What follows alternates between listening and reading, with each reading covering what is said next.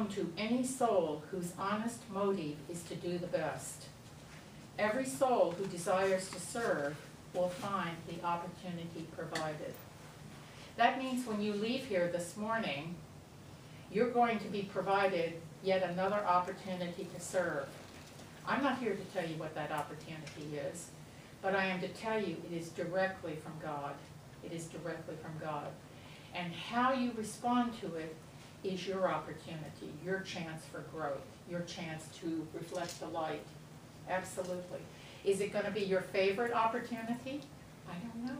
Maybe that speaks more to who you are. Is it your favorite opportunity or not? But it will be there. Another saying of Silver Birch, I know of one religion only. It is service. So all the trappings of the earth plane, that's all they are. It's fine. It's fine to be in this beautiful chapel.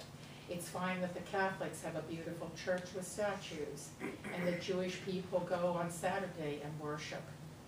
It's fine for all these expressions to happen, but they're merely outer expressions of what is real. And the real religion involved here is service. So today I want you to take that in your hearts, think about it, and be adventurous. Find out what comes to you this week. Find out what presents itself to you. In John chapter 8, Jesus makes a statement that gets so misquoted all the time, I just can't help but wind up with it this morning. We are always hearing, don't judge, don't judge, don't judge. Well, I'm not being judgmental, but I'm telling you that's all wrong over there, but I'm not being judgmental. No, no, no, no. Yes, we are, but we're not called on not to be judgmental. He says, judge not according to appearances, but judge and do the right thing. This is in the newer English version of the King James Bible. He doesn't say don't judge. My goodness gracious, we'd never get through the day. You would get up to a stop sign or a light, and you have to judge whether that's a red light or a green light, or is somebody crossing in front of you in spite of what the light says. You have to judge and assess all the time. We wouldn't be having this conversation if we didn't do something like that. But what Jesus does tell us is to judge righteous judgment, judge the right thing, and do accordingly.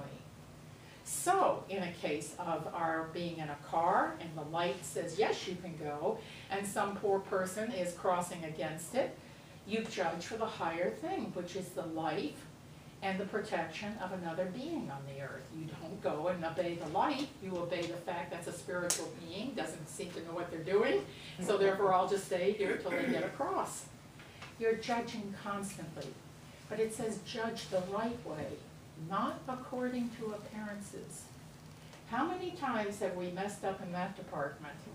Nobody here has ever messed up in that department. I'm so glad to be in a room full of people who've never done that. Well, I certainly have. I certainly have. One of my favorite stories, and I will make it a quick one, it's the last, is that when I was very, very young, I would say maybe late 20s, maybe 30, we got suddenly transferred with no warning whatsoever to Mississippi. And I hope there are no Mississippians in here, and if there are, I'm going to ask you to be kind to me. I consider Mississippi at the time to be the armpit of the United States. I did not like it. I did not like anything about it. I couldn't even seem to appreciate the buildings, the beauty, you know, the history and the beauty. It just seemed like a very rough, unfriendly place. I'm happy to say that because we were stationed there 5 years, I grew out of that, and I grew to appreciate people for who they are, individuals for who they are, and try to set aside some of the terrible history that's happened there. But at the time I got there, I was angry about the transfer. I was full of judgment. I'm not having anything to do with those people. They're all just dumb bunnies. I'm not going to deal with them. And so on and so on and so on. And was I ever judgmental? And something that Jesus, it came up, seemed to keep coming up in readings or different places I would be. Judge not according to appearances, but judge righteous judgment. Didn't like that one much. Thought I might skip over to another verse that I liked a little bit better, but that one kept coming back. Got to do your work. Long story short, jobs at that time were hard to come by in Mississippi. Even Mississippians had trouble. There just wasn't a lot of work in the 60s and 70s.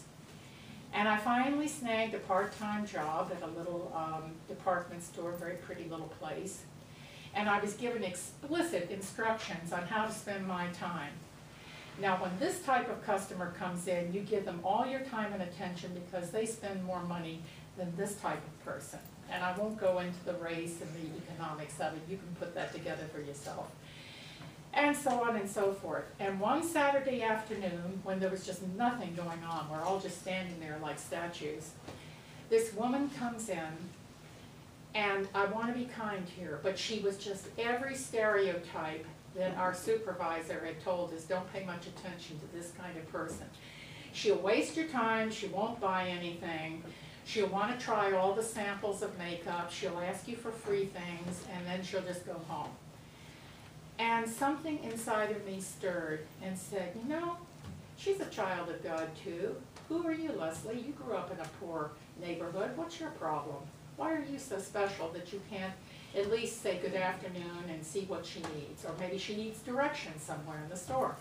So I did. I just started out with good afternoon. Did she need something in particular?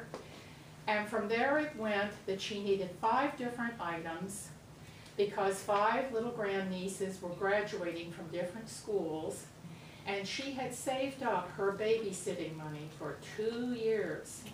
We're talking about a trailer, a white lady trailer type resident who had worked her heart out for 2 years putting money aside to buy her grandbabies and her nieces something special for their day.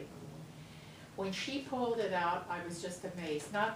Not just obviously the money, because the money had to cover what she wanted, but how carefully it had all been tied together, and envelopes that were falling apart, and this thing, and names on the envelopes.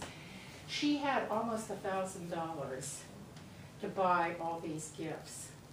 Now, of course, the nice thing is, and of course, you know, my supervisor's thrilled to pieces because people just weren't buying. There was a recession then, just like there are recessions all the time. But it taught me such a profound lesson, first of all, that I listened to Spirit, thank goodness, and secondly, that I saw her as a child of God who was trying to do the right thing, and I treated her accordingly. And I'm not taking any credit here, because I think of all the times we've failed there. You know, we've really failed, we've flubbed up. We've let somebody's appearance, or their accent, or their skin color, or their country of origin get in our way. And every time it does, you're going to fall on your face. And you're going to have to do this lesson over and over till you get it right. I was so grateful for that experience. I don't say I never made a mistake after that, but it got me on my way to even appreciate the people I was living around in the state of Mississippi. And interestingly enough, when that healing started to happen, we got a transfer very unexpectedly, which landed us here. We've been here ever since. I don't think that was by accident at all. I think that's the way our lives work.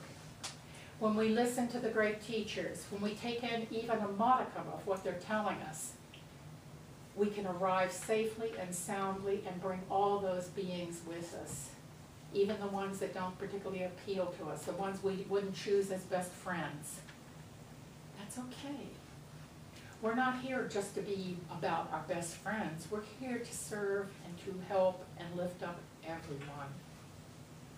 And I am still grateful, gosh, how many years? It's 40 years later that I had that opportunity in the state of Mississippi.